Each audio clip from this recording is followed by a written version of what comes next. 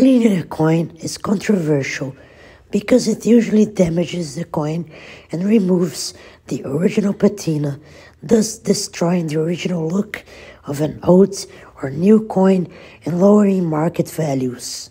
Cleaning has been a method of restoring a coin forever, and there are many ways to achieve that. Abrasives such as baking soda can do the trick, and scrubbing the coin can result in hairlines or small scratches. Polishing can make the coin appear more lustrous, but it can also remove mass from the coin. Dipping in solutions can remove oxidation, and plain old soft soap and water can also work, depending on how dirty the coin is. Although increasing luster is usually the main reason people clean coins. There are other ways, but a numismatist should know to avoid cleaning a coin unless it is an extreme case and the coin doesn't have much numismatic value. I have a 1892 double eagle which appears to not have been cleaned. These double eagles survived the 1933 recall and weren't destroyed. Because of their numismatic value, cleaning such a coin would destroy a lot of value. Unfortunately, I also have a 1867 which has been cleaned, and it even weighs a small fraction less than an MS-60 specimen due to the cleaning and maybe even wheezing. Let's examine both coins and determine where we can find evidence of cleaning. First, there are hairline scratches all over the 67. These small lines are signs of cleaning and they look unnatural. That's a telltale sign of cleaned coins. The luster on the 92 is very natural, as light bounces off the coin in a geometric way.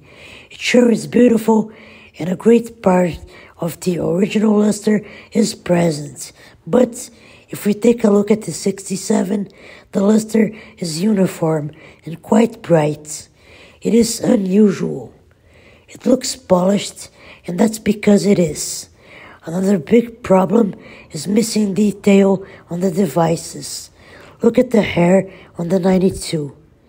It is very detailed and the strands complement the coin quite well.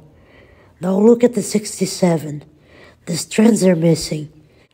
Part of the hair appears detailed on parts of the coin, but this particular area has lost a lot of mass. No coin this lustrous would have so many marks. It is inconsistent. A pluribus unum on the ribbon in the back is messed up. This was probably a result of cleaning the devices. Maybe the cleaner meant well, trying to improve the piece, but he destroyed part of it instead. Always think twice before cleaning a coin. You could lose serious money.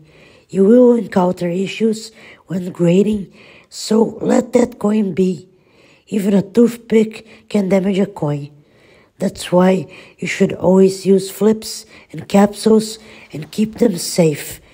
Your gold or silver coin just may be more fragile than you think. That's it for now. Subscribe for there's new unique content coming. Awesome stuff. Gold is magic. Don't clean it. Thank you so much.